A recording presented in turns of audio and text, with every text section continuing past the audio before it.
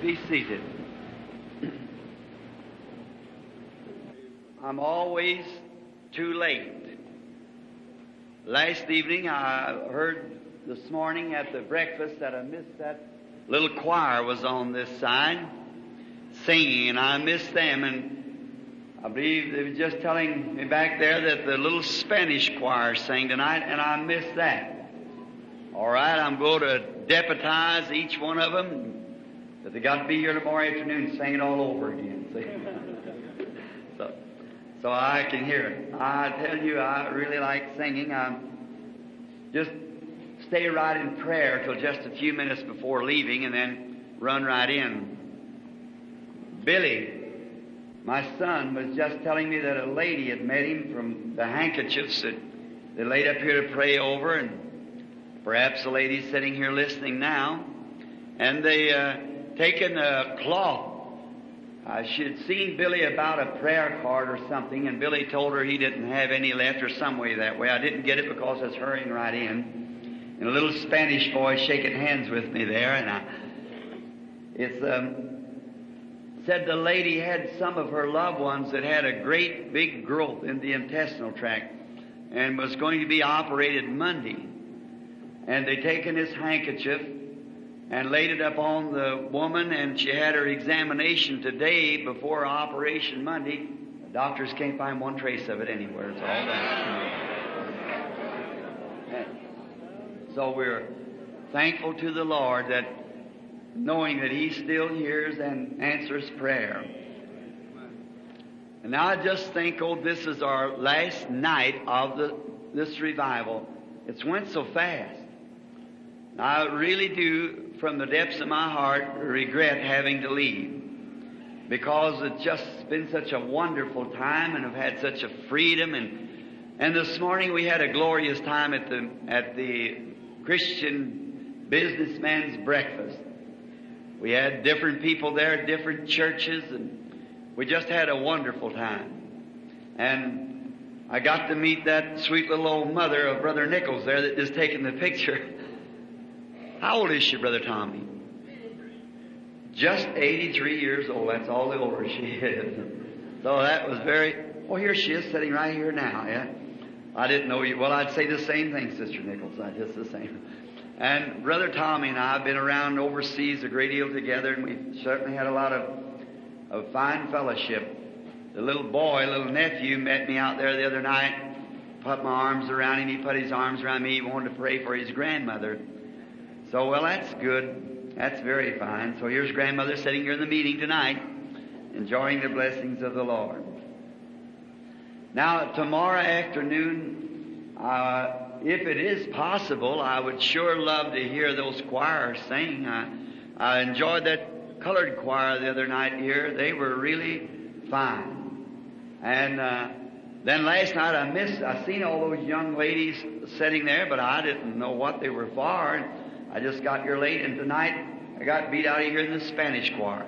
I wonder if that's the Garcia's group, the Brother Garcia, that when I was in Phoenix here many years ago, first starting, there was I believe this lad here, it's his father. Yes, here on the end, Brother Garcia, yeah. He had a choir over there, the little Spanish ladies that wore some kind of a little white-looking veils. He had two daughters in it. And they come all the way to California over here at Sacramento to sing in the meetings, I believe it was. And I really enjoyed them. I've got them on Brother Garcia, I got them on record. And my little girl, Sarah, she can't say Spanish. And she says, Daddy, play that record them little Spanish girls sing. And they sing Only Believe in Spanish. So they really were going to get around the phonograph, the player, they really enjoy that record yet. And that's been, I guess, about 12, 14 years ago since that taken place. I guess them girls are all married and got families now. They were just young children. I wonder what it'll be when we cross over on the other side and get to meet everybody again. Won't that be wonderful? Do you really look for that time, or is your heart? I just long to see it. Sometimes I get lonesome for it. I don't have many ties here. I've got a family to take care of, and then a little boy of 4 and a little girl of 8 and one going on 13. A young family, and then my greatest tie is you. Preach the gospel to you. Then my family, and after God's through with me there, why, I don't want anything to anchor me here. I want to be ready to fly away one of these mornings to go across and see the people on the other side, where all my old friends and things will meet them. It'll be a wonderful time, won't it? I'm just looking forward to it, just like a child with Christmas anticipations, looking for that time. Now, just before we read the Word, I'd like to read some tonight out of the Bible and speak to you a few moments. And I'd forgot to tell Billy to give out prayer cards for the night, so we don't know just, I guess there isn't a prayer card in the meeting. Is there a prayer card here? No one? We taken them all up last night. But however, we don't know what the Holy Spirit might lead us to do before that time comes. We'll just wait for that time. Then tomorrow afternoon, I want him to give out some prayer cards. And then I suppose, I'm not sure, but I suppose tonight the boys, my friend Leo Mercer and Gene Gold, they're tape boys. They take the tapes. I don't see them around here unless they're over back on this other side here. They also have the books and the pictures. I announced I was going to speak on that subject tomorrow afternoon, as the eagle stirreth her nest. But I think they sell that book with a message in it like that. I don't know about that, then just whatever the Lord may lead for that. Let us bow our heads just reverently and quietly before God. How many would like to be remembered before God for a special request tonight? Would you just make it known by an uplifted hand? You know, that does something. It shows that something in your heart, raising your hand to a God that you know that is. Our Heavenly Father, we thank you with all that's in our hearts for your goodness and your mercy to us, for sparing our lives and for health and strength as much as we have. And we thank Thee for all these hands that's just been lifted up. Behind each hand was a heart that was beating for a certain desire for something. You know all about them, Lord, and we pray that they will be given that assurance that they have it before they leave this building tonight. Give us that type of assurance, Lord, that we know that we have what we ask for. For God promised to give it to us. And that's our assurance that He will keep His word to us. We thank you for all that you have did for us through this week. That poor dear person that was to be operated on Monday, and now, no operation. The Holy Spirit moved right in ahead of the doctors and taken the growth out of the intestinal tract. How grateful we are to Thee, and how great Thou art, O Lord. We pray that your mercies will be with us. As we tonight are ministering here, may the Holy Spirit go into the hearts of the people and take out growths of sin and indifference, growths of doubt, and give perfect faith. And may there be such an outpouring of the Holy Ghost in this meeting tonight that there will not be one feeble person left among us when the service shall close. Grant it, Lord. We ask it in Jesus' name and for His sake. Amen.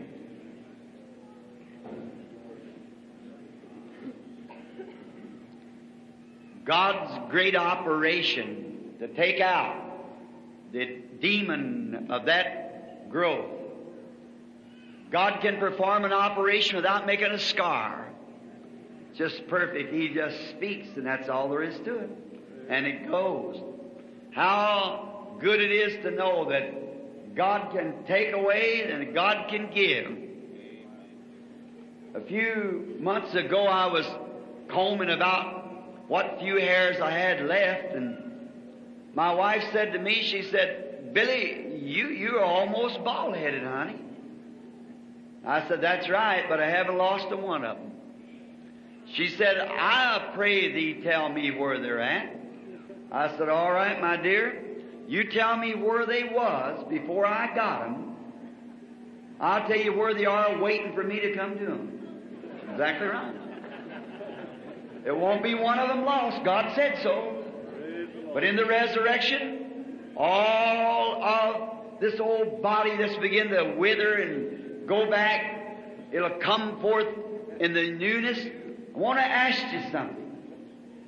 You eat the same kind of food I do, you do too, that we eat when we were 15, 16 years old. Every time we eat, we got bigger and stronger.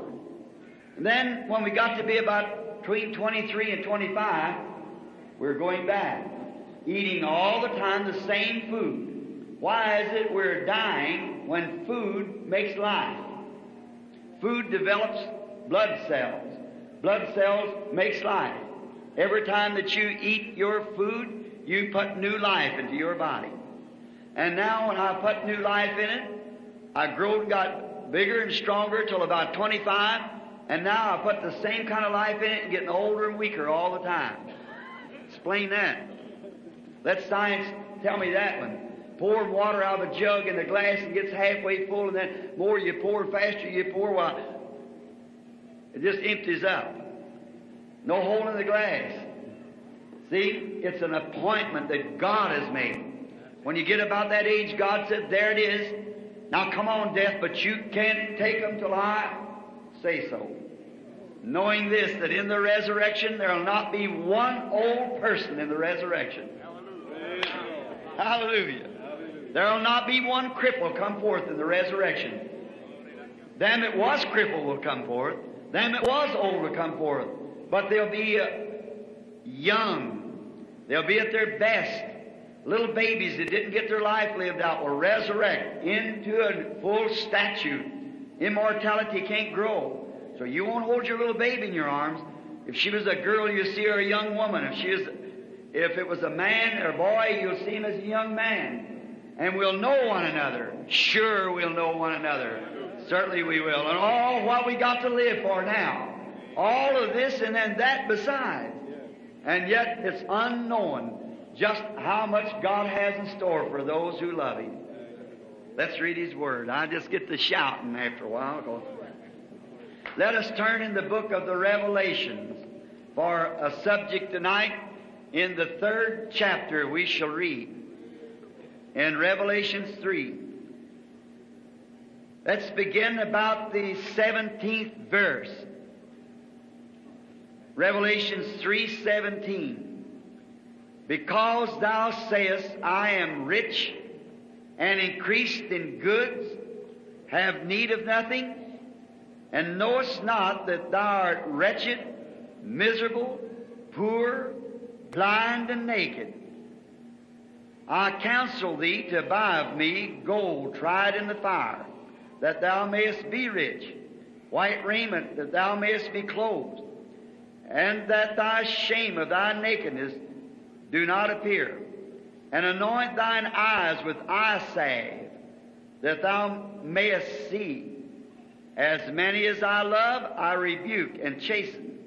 Be zealous, therefore, and repent. Behold, I stand at the door and knock. And if any man hear my voice and open the door, I will come into him and will sup with him, and he with me.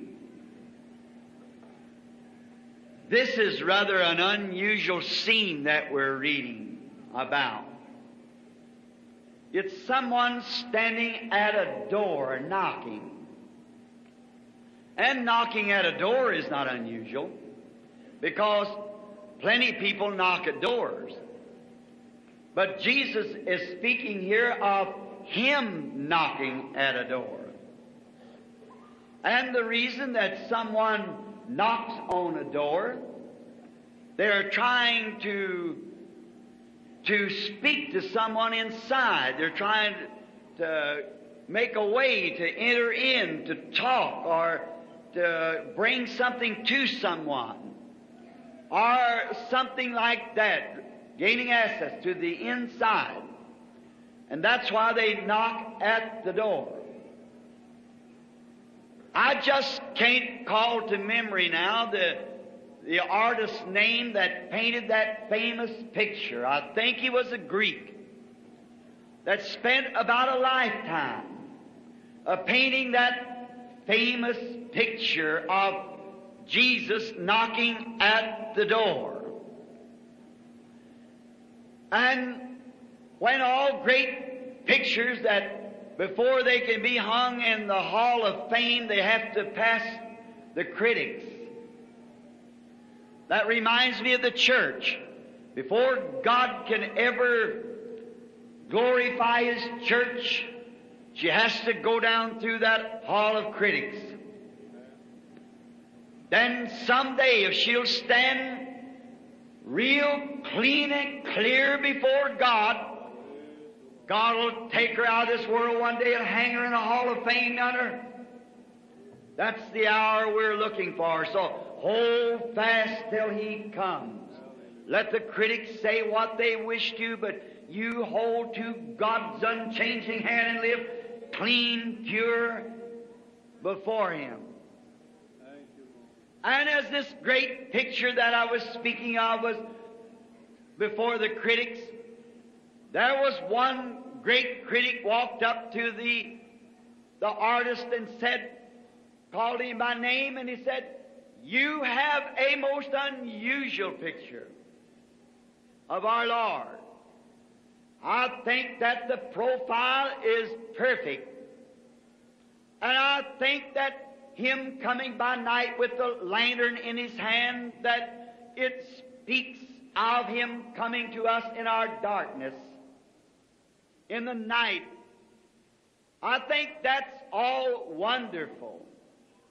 And then Him standing and His expression on His face, anxiously waiting to see if someone will respond to the knock.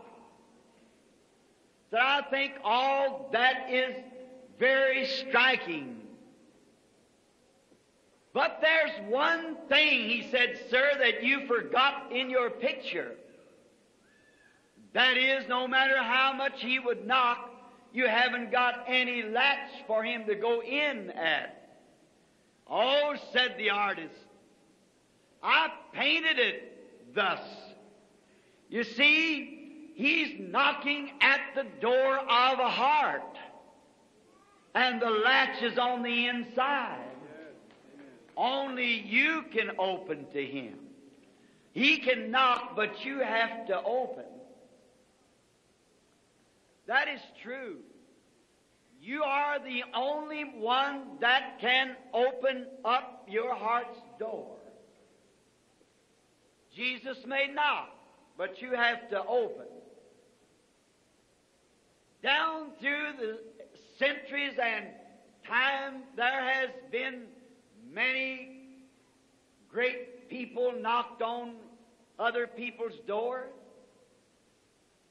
The main thing is someone knocking at your door is how important that person may be. It's based upon the importance of the answer at the door to your guest.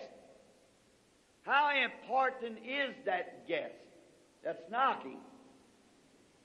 For instance, in the days of Caesar, what if Caesar would have went to one of the peasants' homes? He was a great emperor, we know. And if he'd went down to a peasant's home, where it was poor and a little shack-like built, and this great emperor would have knocked on the door, and the peasant would have come to the door and looked and seen it was Caesar, why, he'd have threw open the door immediately and have fell upon his face and said, "Oh, great honorable emperor, come into my humble home. If there is anything here that you desire, or anything that I could do or could grant your wishes, just let me know. I am your servant. Just let me know." Because it would have been an honor that just to even knock at his door, to know that a peasant would have something about him that would attract the attention and call the emperor of the nation to his door. Or say what in the few years ago when the fear of Germany, Adolf Hitler, in the days of his reign in Germany. For instance, what if he would have went down to the door of one of his foot soldiers and would have knocked at the door? And this soldier would have come to the door, and Hitler was even feared among his people. And he'd have knocked at the door, and this little soldier would have gotten up and struggled across the floor and opened or looked out the window of the door and seen Adolf Hitler standing there. Oh, I would imagine he could have almost swallowed his heart and would have said back to his family something like this: straighten up, all of you, right quick. Get everything set in order. You know who's knocking at our door? The Fuhrer of Germany. Adolf Hitler stands at our door. Our house is honored today because the greatest man in Germany stands at our door. He would have threw open the door, and being a soldier himself would have come to attention, and with a salute, a German salute to this Fuhrer, and said, enter into my homes. And if there's anything here that you desire, or anything, great one, that I can make you happy, just let me know. Anything you desire, you've honored my home. Or if our own dear, beloved President Dwight Eisenhower, the President of this great United States, if he would come to the home of the best Democrat in this country, it would be an honor to you, though you would disagree with him in politics. But it would be an honor to have President Dwight Eisenhower to call at your door. Just a common, ordinary man like we are. And if our beloved President would knock at the door, you'd want everybody to know it. You would talk about it the rest of your life. That Dwight Eisenhower knocked at my door. That almost want to build a shrine at your door. Because the President of the United States come to your door. Just recently, the Queen of England made a visit to Canada. And she also visited the United States. Now, we do not live in her domain. But if she would come to San Jose and would have come down to some little humble home and have knocked at the door, and one of you women would have went to the door, and she would have said, I am the Queen of England. Yet she has no jurisdiction over you. But she's an important woman. Your home would have been honored to have her. You'd have said, great queen, because she is, nationally speaking, the greatest queen in the world. And you'd said, come into my home. Why, to humble herself to do that, to come to a humble home, while all the newspapers would have packed it, that she, the great Queen of England, visited America and come to Mrs. So-and-so's home. It would have marked her always for being that humble. The television would have sent it out. It had been on national and international news. Because she's important. But who's more important than Jesus? Who's any more turned down than Jesus? He'll knock at the door and you'll say, oh, some other time. He's been turned away from more doors than all the great people that ever is on the earth. I'd say this very day that Jesus has been turned away from tens of thousands of doors today. And if the world stands before day breaks in the morning, he'll be turned away from tens of thousands of other doors. If someone, the Queen, might want something from you, or our beloved President might want something from you, he might have some message for you, or want you to do something for him. But the Lord Jesus, the only thing that He wants in for is to do something good for you. He wants to bless you, take away your evil, and give you righteousness and goodness and mercy. That's all He could do. And to get into the heart, He knocks at the door. And the people say, oh, some other time. Now, it would be nice for you to take in the Queen or to take in one of the great people. But you would never do anything better than take in Jesus. Because when He comes in, He gives you eternal life. And to think of turning Him away from your heart. But we do it. Now, if I come to your house and knocked at your door, and you raised up the little curtain or cracked the door, I'd say, I'm Brother Branham. I'm cold. And I'm needy. Will you let me in? And you would turn me away. Or if I would come and say this, I have great gifts to give you. I can make you rich. I can make you well from your sickness. I've got great gifts for you. And what if you would say, oh, some other time, Brother Branham? Now, I wouldn't come back much more, I'm afraid.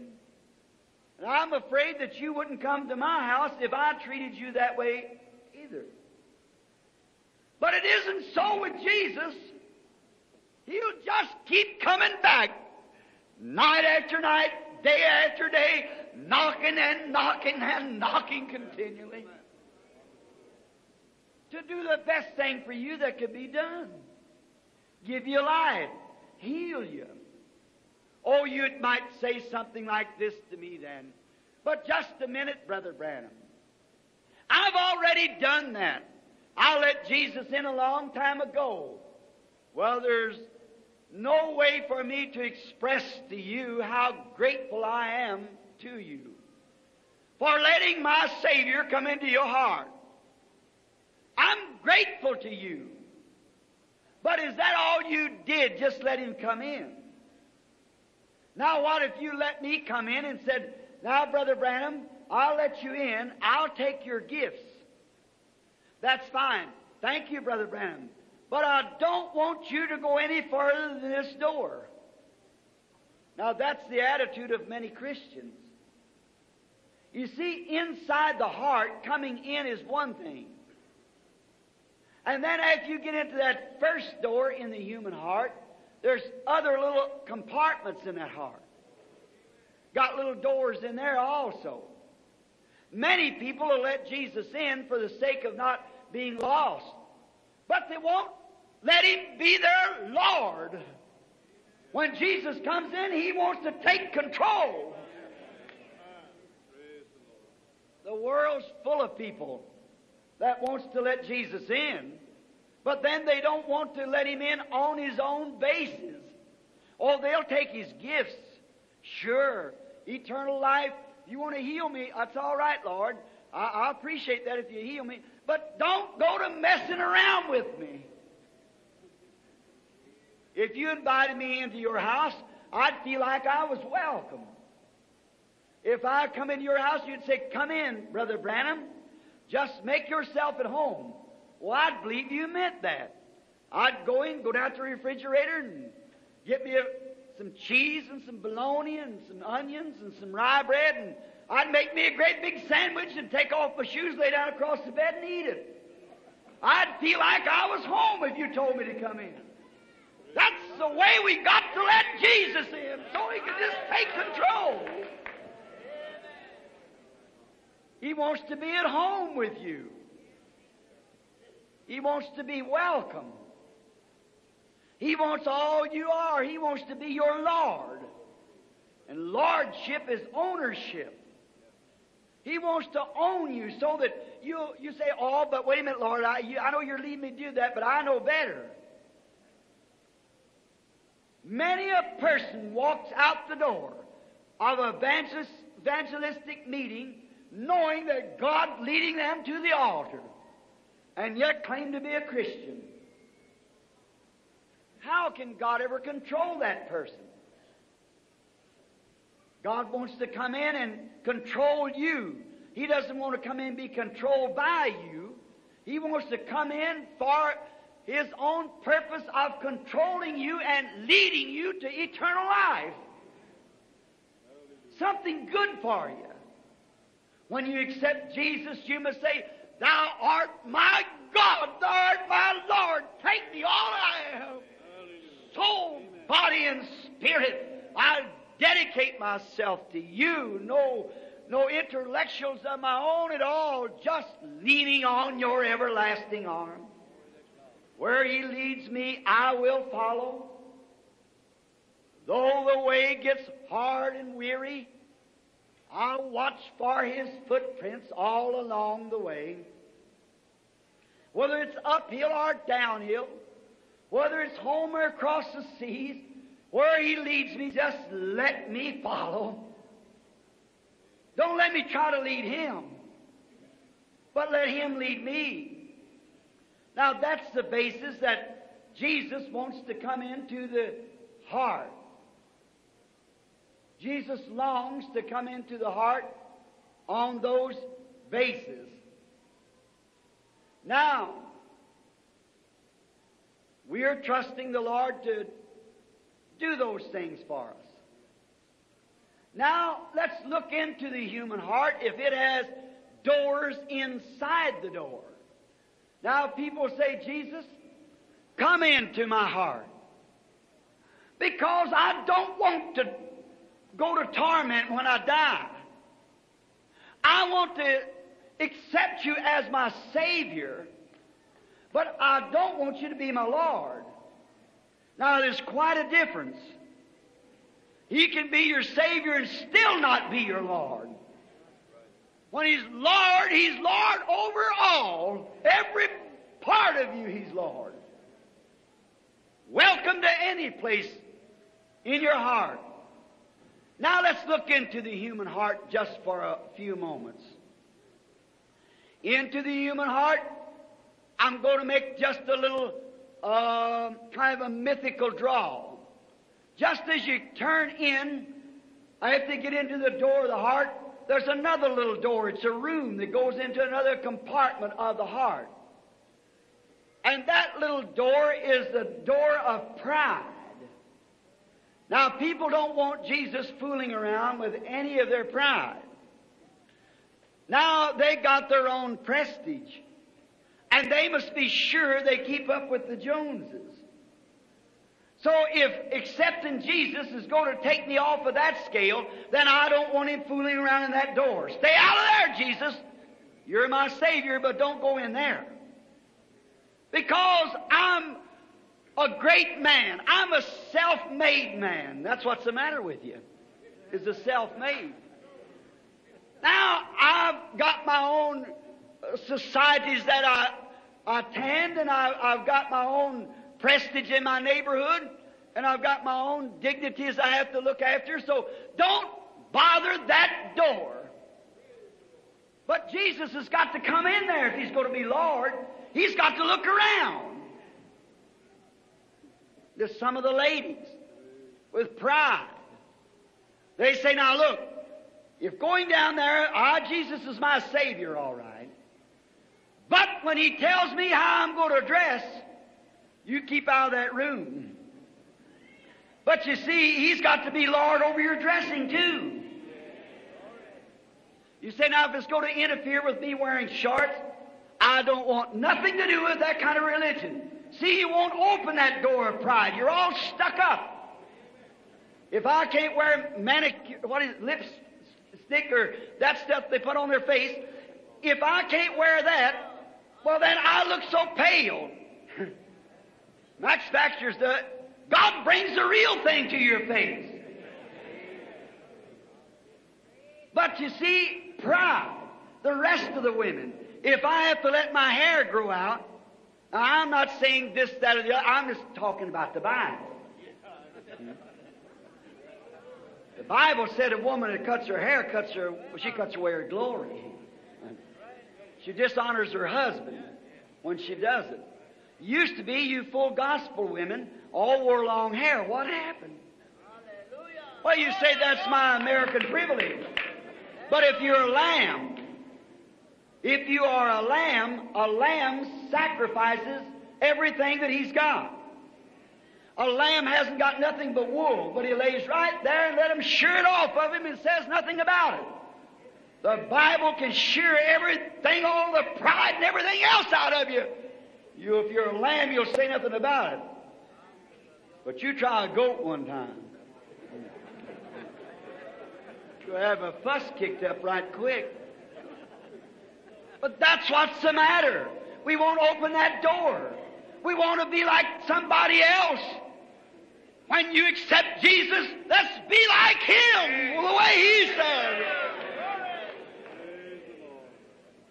I was speaking on something of that not long ago, and a lady said to me, she said, I don't wear shorts. And I said, well, good for you. She said, I wear slacks. I said, that's worse.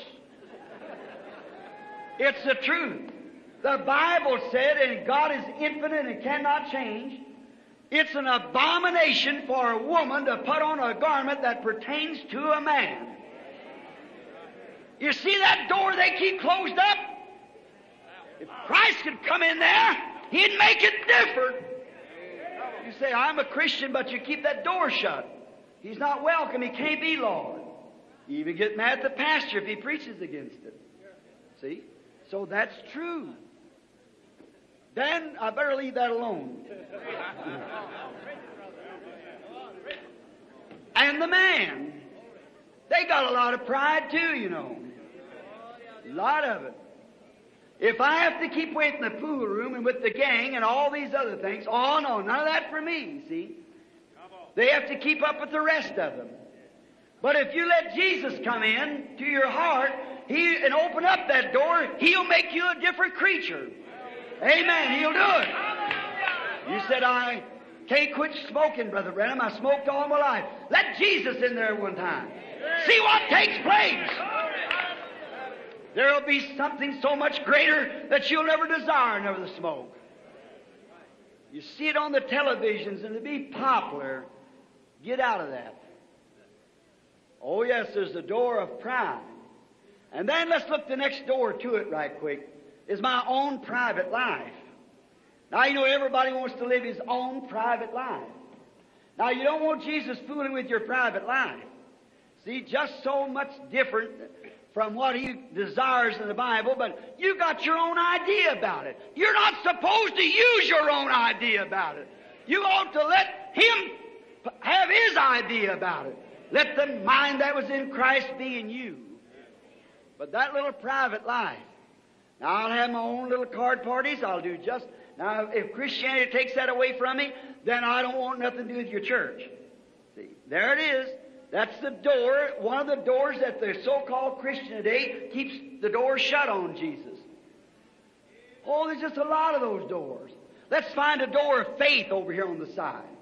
Now, I have faith, but don't you go to fooling with my faith. There's only one faith, and that's the faith of God. That's right.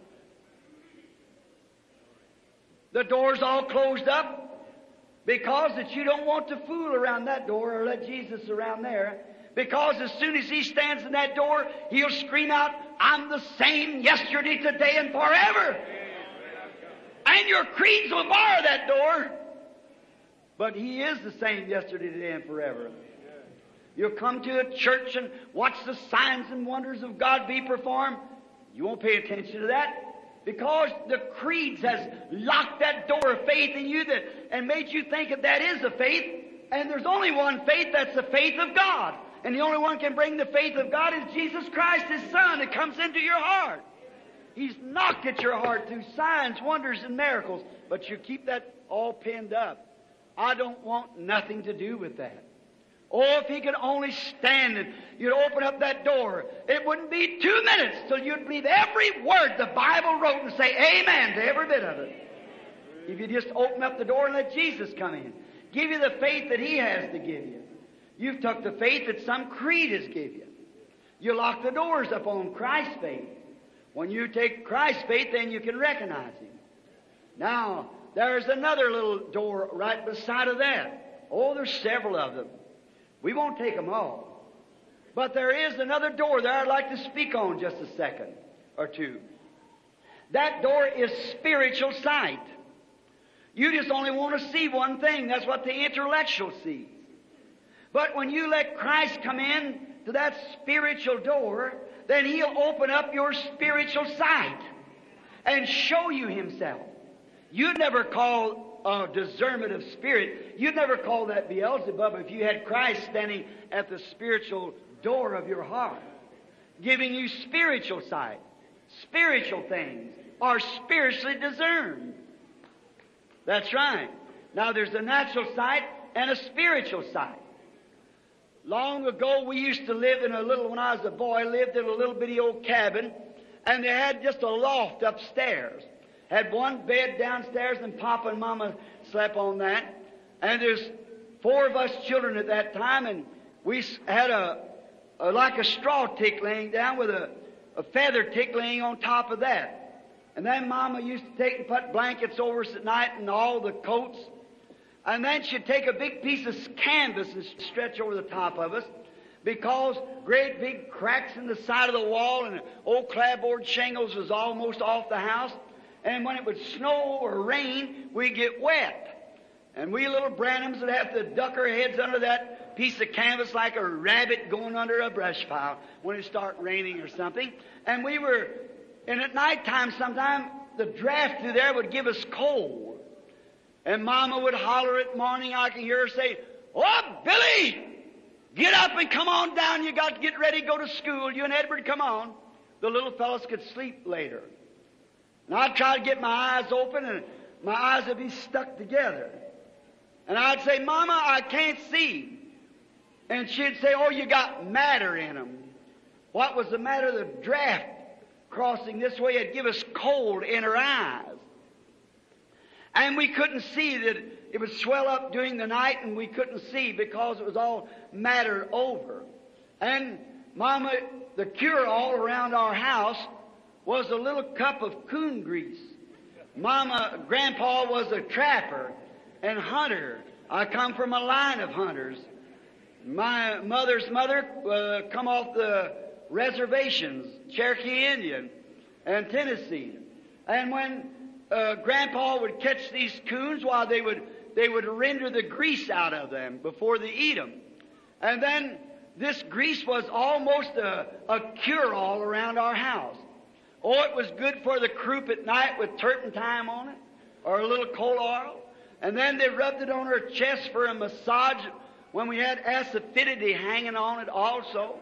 And it was to keep the cold away. And then if Papa's shoes began to leak in the snow, they'd put the coon grease on the stove and fix his shoes. It was almost a cure-all. It worked somehow.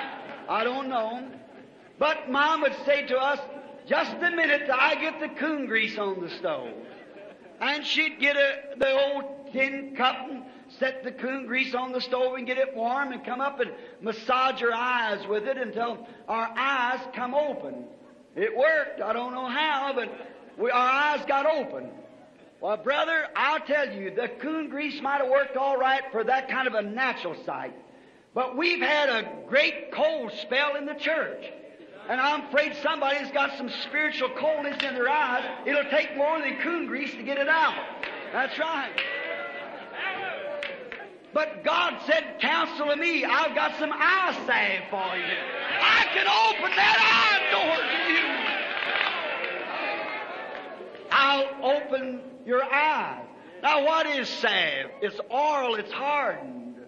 Well, that's what the grease that God has for your eyes is oil, and oil is the Holy Spirit in the Bible. If God can ever get the Holy Spirit warmed up in the meeting, and can massage some spiritual eyes and open that door, you'll see Jesus Christ to be the same yesterday, today, and forever. God needs to get our eyes open. The door of our inside eye, the spiritual eye. There's only one thing can open that eye, and that's the Holy Ghost. It gives you spiritual sight. And when you see the signs of God's presence, the Holy Ghost cries out, amen to it. You say, I see it, I see it. He's the same yesterday, today, and forever. Spiritual sight. The door. I stand and knock at the door. And if any man will open the door, any man, I'll come into him and will sup with him, and he with me, communing with God, communing with Christ. Get back those creeds and so forth away from those doors, and let Jesus come in. While the things that He's did here this week, make the lame to walk, the blind to see, the cancers to be moved, the tumors, the great growths, and discern the spirits, went out through the audience, proved Himself to be the same yesterday, today, and forever. There ought to be a sick person in the building tonight. Hallelujah! I stand at the door and knock. If any man will hear my voice and will open and let me in, I'll come into him and will sup with him, and he with me. We'll talk it over. What an agreement with God to talk it over. If the doctor said you're going to die with this cancer, with this TB, with your bad heart, whatever it might be, if God said, or the doctor said you're going to die with it, then why don't you let Jesus come in tonight and talk it over with you? He'll tell you all about it. He'll show you things. The Holy Spirit is sharper, quicker, like the Word of God, than a two-edged sword. It discerns even the thoughts of the mind. It makes people well. It cures them from sin. It takes the sickness from them. It takes sin from them. Oh, it's a great, powerful thing. The most power there is in the world is the Holy Ghost. People today are searching for power. If they'd only open their eyes. I seen here not long ago where the St. Clair gasoline had an advertisement in one of the local magazines that said that 1 gallon of St. Clair gasoline in a certain size machine could lift the Sphinx 2 foot off of the ground. Well, I'll tell you something more powerful than that. 1 drop of the blood of Jesus Christ can lift every sinner from his sin and mire unto glory, to be in the images of God, to live with Him forever. 1 drop of the blood of Jesus Christ. 1 drop of blood of Jesus Christ, or 1 accepting, or 1 door opening to the Holy Spirit. Let that faith door, God stand there and declare Himself like He did to Abraham, that He's God forevermore. It'll take a cripple out of a wheelchair. It'll take a dying shadow of a woman or a man laying on a cot and make them whole again. It'll take the most wretched, reprobate woman that there is in this city, so low down the dogs wouldn't even look at her, and make her a saint of God and wash her clean with it. It'll take a man that's a gambler and a drunkard and no good at all, won't even provide for his home and his little children on the street begging while he's out gambling, drinking, and running around. It'll make a Christian gentleman out of him. 1 accepting of the Holy Ghost will do that. 1 door to fly open to the Holy Ghost, and He stands and knocks at the door. If any man will open the door, oh, how good He is. If you knocked at my door, as I've said, and I didn't let you in, you probably wouldn't come back. And if I knocked at your door and you didn't let me in, but to think of the goodness of Christ, if He come and stood in our midst and did one thing, if we didn't believe Him like that, He'd walk on away. If it be you or I. If they don't want to believe me, they don't want to accept it, let them go ahead. But not Him. He comes back night after night, time after time, hour after hour, sunset after sunset, miracle after miracle, day after day, night after night, continually knocking at the door, waiting. But you have to open the door. If you'd only think of His goodness, of how good He is to you. Here some time ago down in the South, there was a wonderful old Pentecostal colored brother preacher. And he had a man going to his church and a the woman was a godly woman, sainted woman, filled with the Holy Spirit. But her husband was a caretaker in a great racing farm there, and his name was Gabriel, but we called him Gabe just for short. And old Gabe was a nice old man, but we could never get him to line up with God to ever get right. The old pastor said, I've done everything I know to do. I can't get him to go to church. And his wife prays day and night for Gabe. But Gabe liked to hunt, and so did the pastor. So he used to take Gabe hunting with him. One day while they had been out and they had shot so many rabbits and so many birds till they could hardly walk along the road in a straight path. They were just loaded with game. And they were coming up around a little old certain hill. And after a while, when they got up around this certain hill, the pastor looked around and he noticed old Gabe kept watching the sun go down. And Gabe was a poor shot. He couldn't hit nothing. But he kept watching the sun. And the pastor walking on ahead with birds and rabbits hanging over his gun barrel and going in. And after a while, he felt something touch him on the shoulder. And he turned around, and running down his cheeks was great big tears running down his cheeks. He said, Parson, the day is Saturday. Tomorrow morning, you's going to find me sitting on the front row of your church.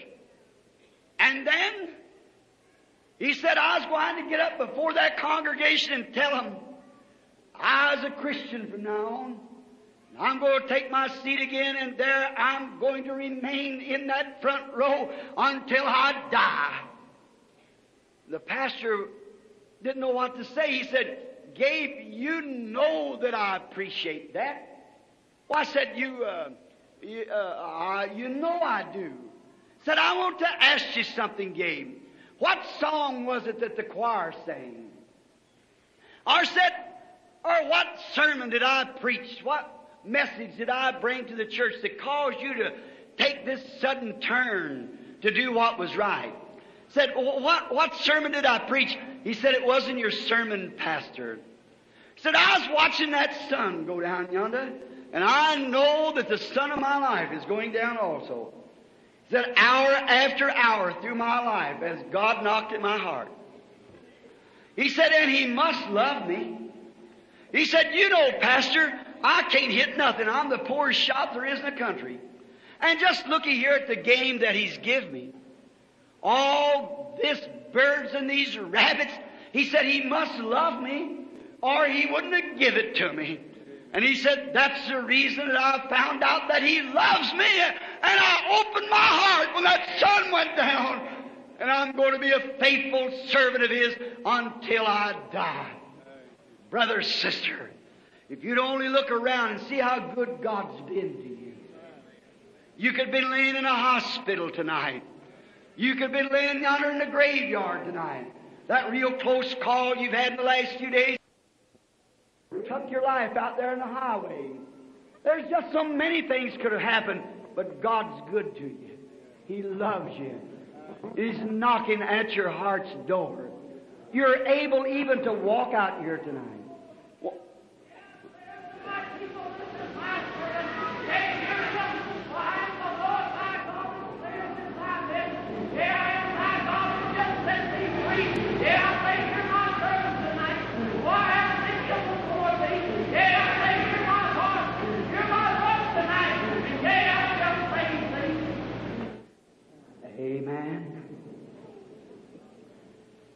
would be daresome to say anything else. Holy Spirit speaking through lips. Now, there it is, His goodness and His mercy. Do you believe? You love Him? Before we make an altar call, is there any people in here that's sick? Let's see your hands if there is.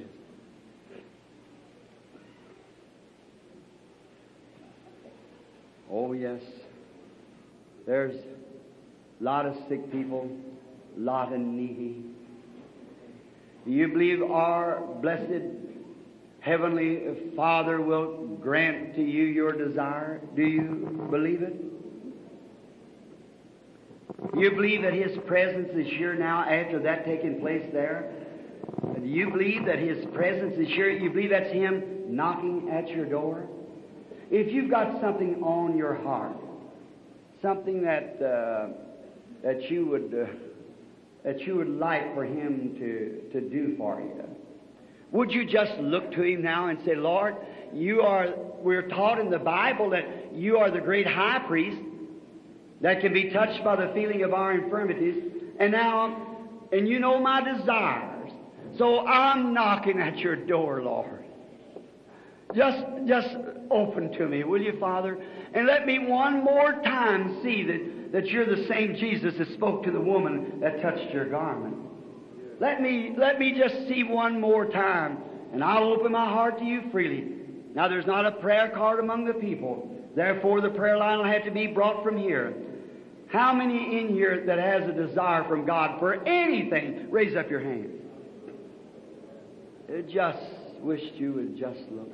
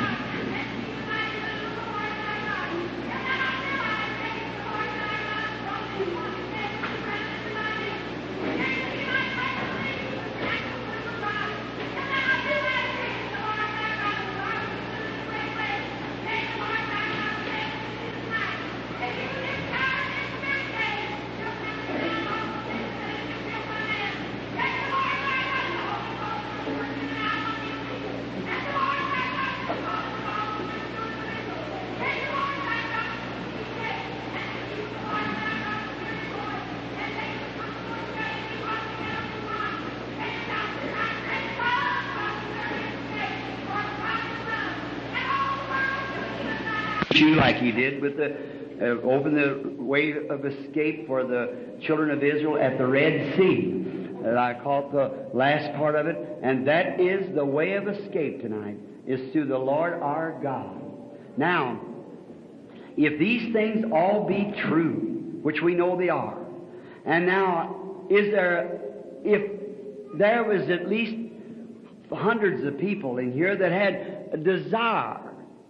Now, look, God, see, if our eyes are not open, we'll never see it. But let's pray that God will open our eyes tonight, that we can realize, I'm afraid that we're trying to put off into a great millennium or something to come, the very thing that's right here before us now, and we don't see it.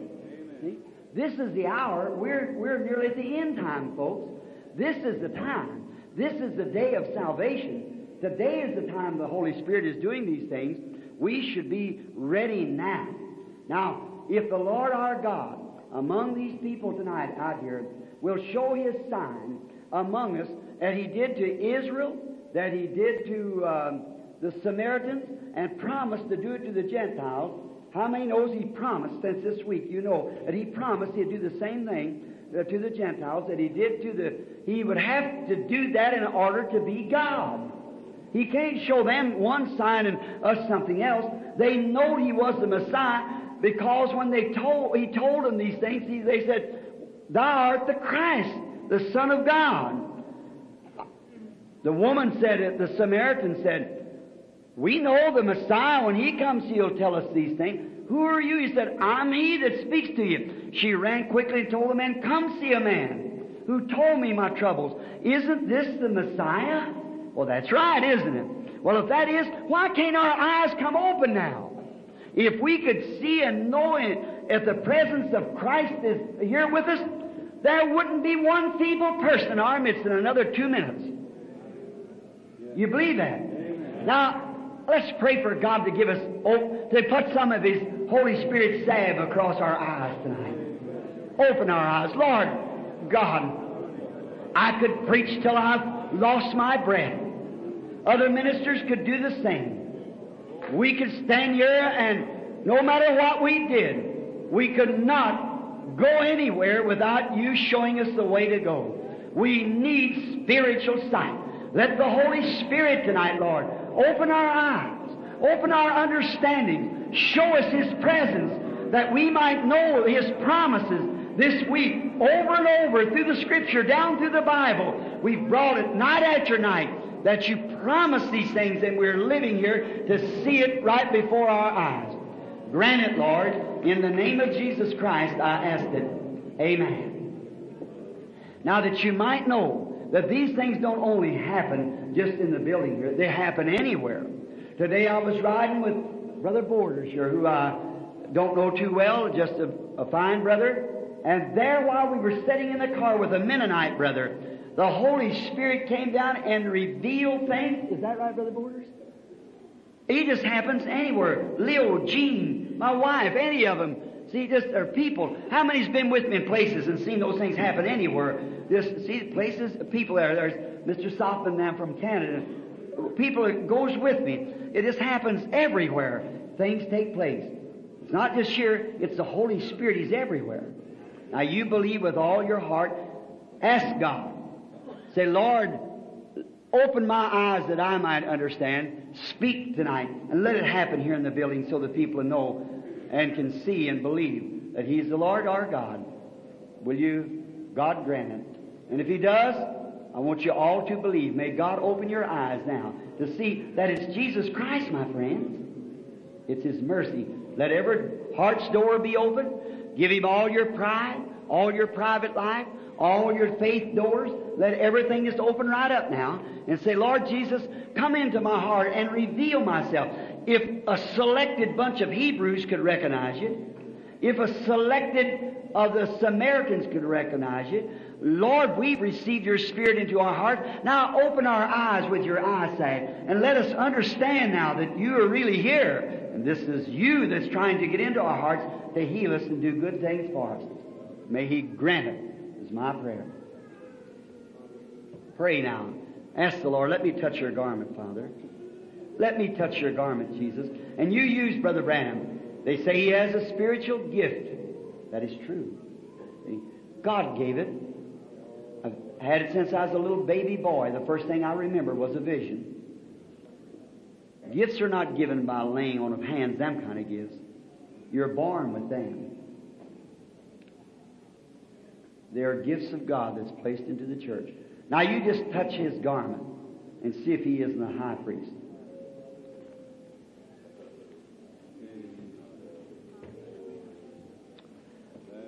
I'm watching to see, waiting to see what He had shown me.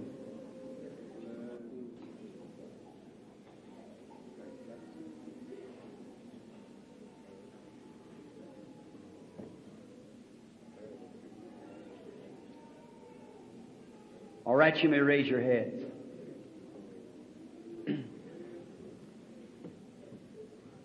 The young fellow sitting there in a corner wiping his eyes, suffering with a heart trouble. That is right, isn't it, young man? You've got to go get some x-rays pretty soon. That's right, you got a bad heart. Do you believe Jesus Christ makes you well now? The x-rays won't be necessary. Your faith is saved. Jesus Christ. Just have faith in God. Now here, look at this light here. Can you see that? Look, see that light hanging right here? There's a woman. She's kind of in middle age or a little in the elderly side. She's sitting right here.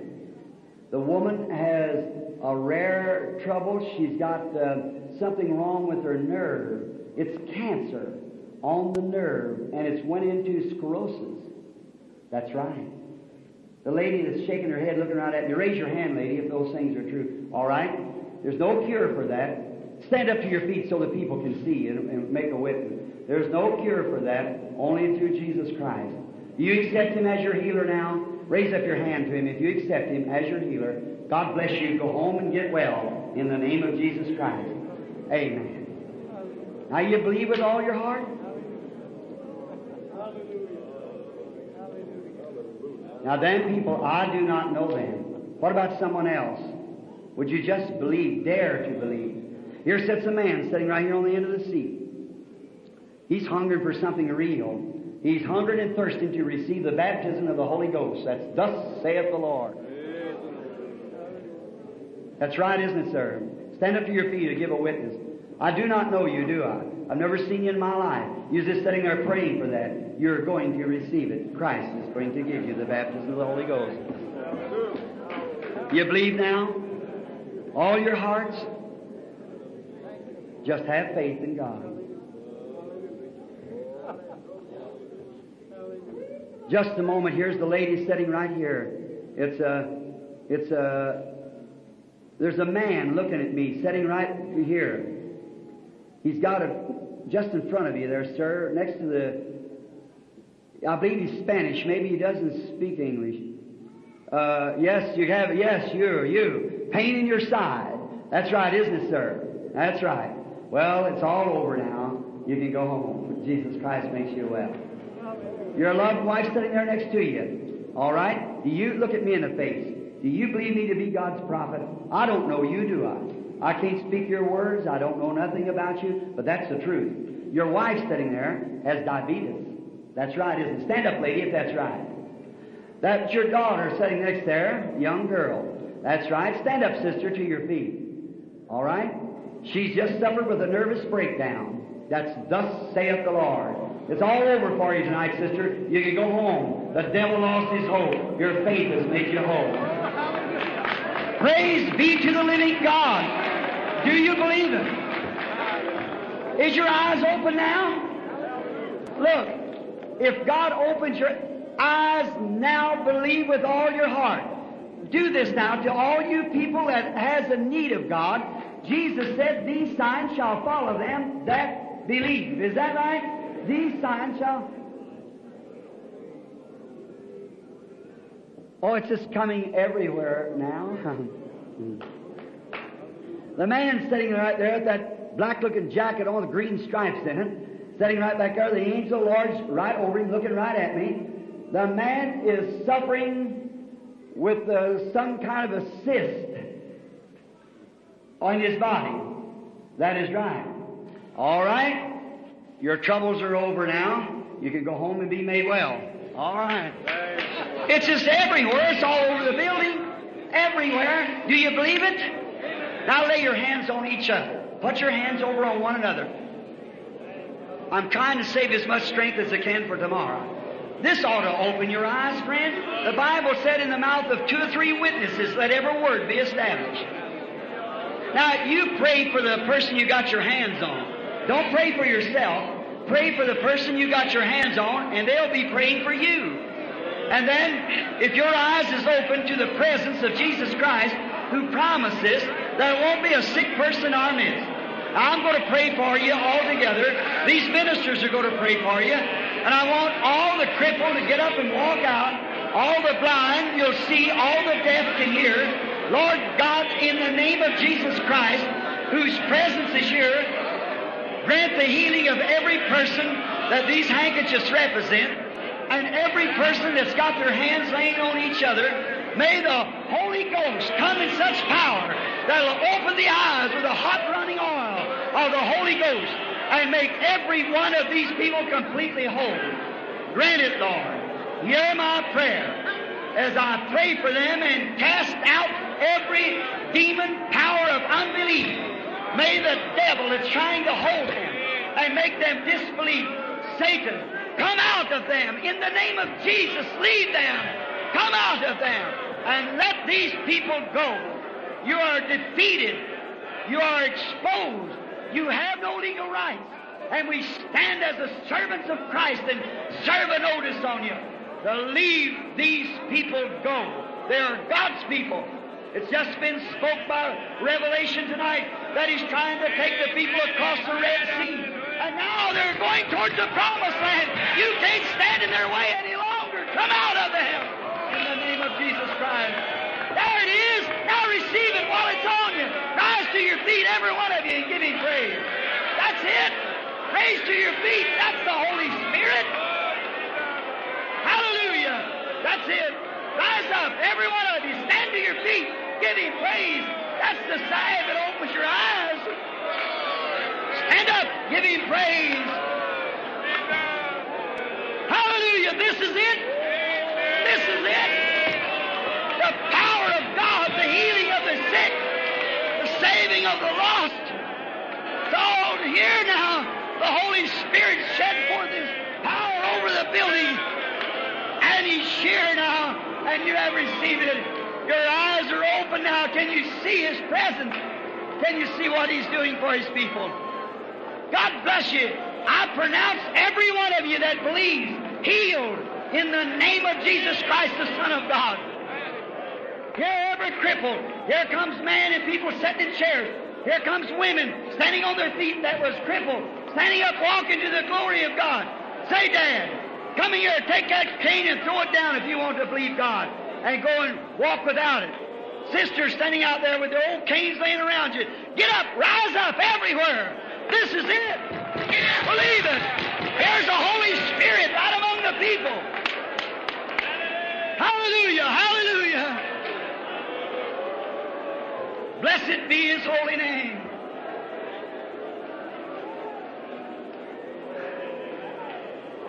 I will praise Him.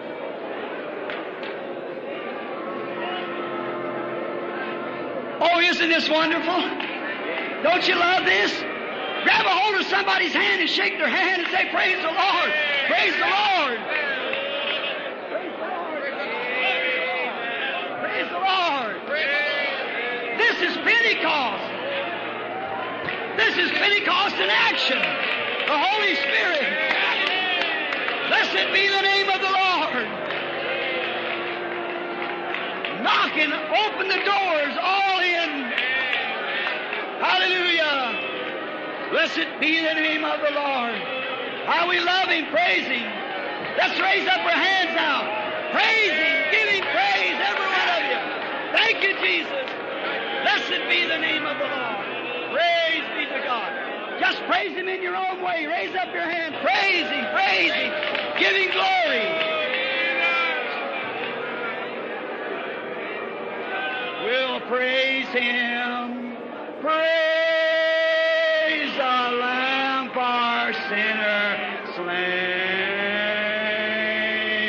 Give Him glory, all ye people, for His blood has washed away each stain. I will praise Him. Sing it! I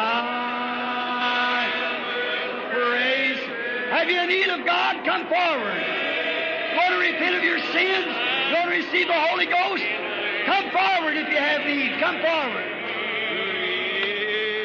Give Him glory, all ye people,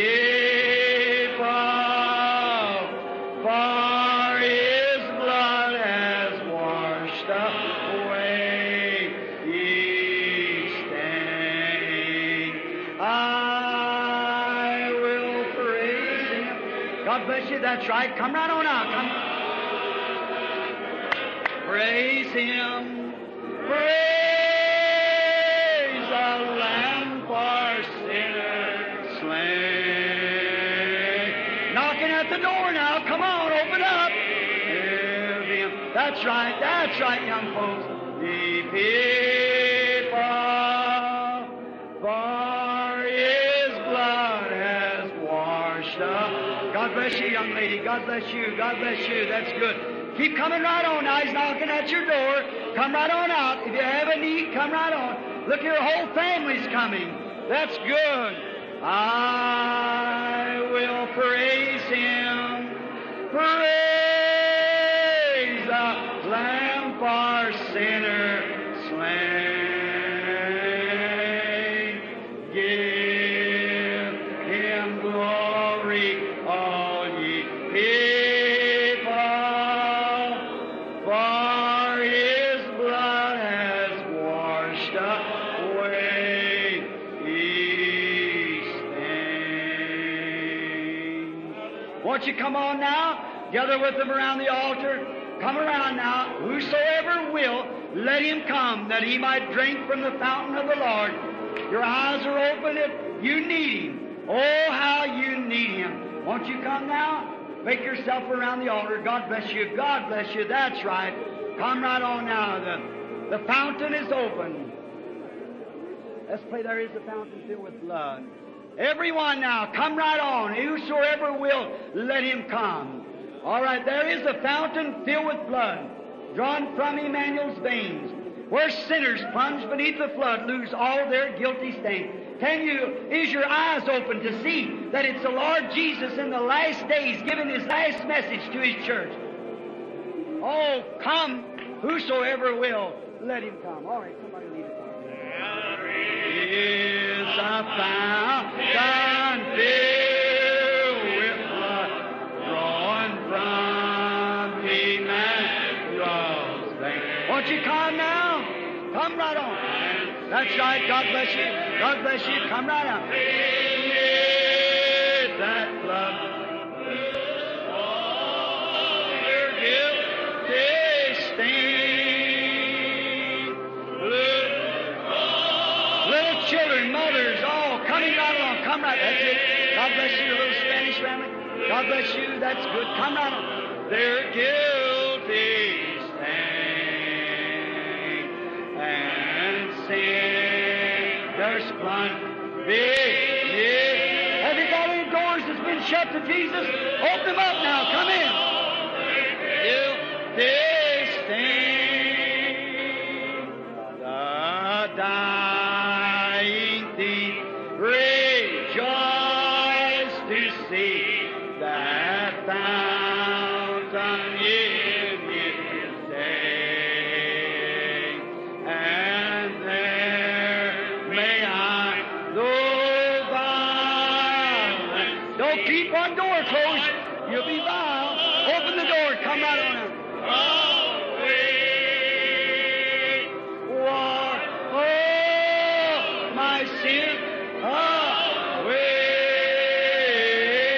Wash all my sins away, and sin may I go by as He washed all my sins away. E'er since by faith I saw. Let everyone come that will now, all wounds supply. Redeeming love has been my theme and shall be till I die. Won't you make your way up now? This is a great altar call here tonight. Till I die, and shall be till I die. Redeeming love has been my theme, and shall be till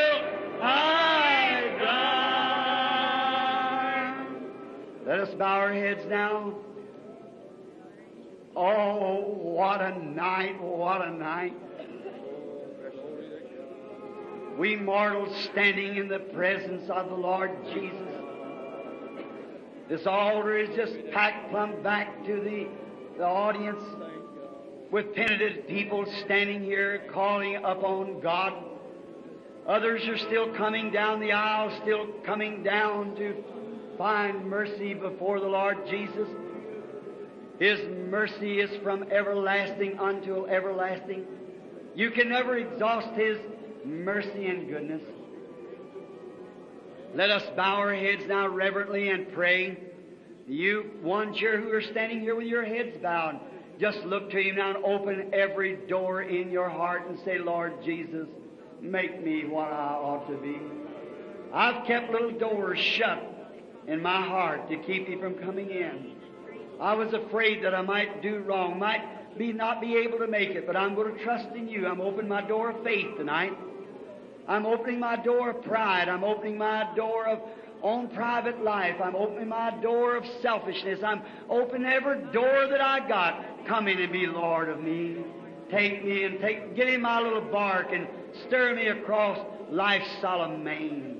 And when the sun set in my life will be sunset and evening star, one clear call for me.